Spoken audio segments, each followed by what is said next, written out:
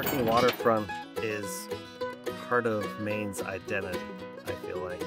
When you think about Maine, you think about the rugged coastline and the people who make a living from the sea. The term working waterfront is definitely a really powerful one. It encompasses the fact that a lot of people turn to the water in a sense of recreation and kind of maybe passive enjoyment. Working waterfront can mean a lot of different things to a lot of different people, and essentially we just need a space to make a living.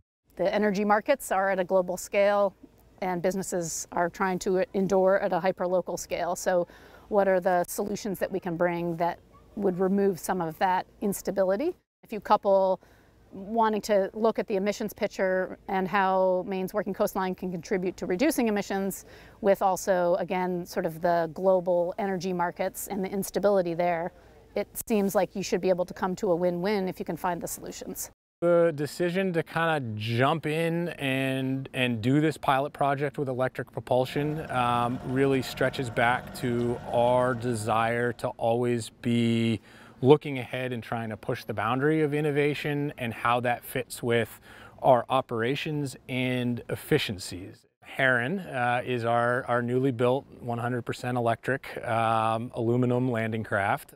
We chose Heron as a name. We felt like it needed something that was just kind of a solid, strong name.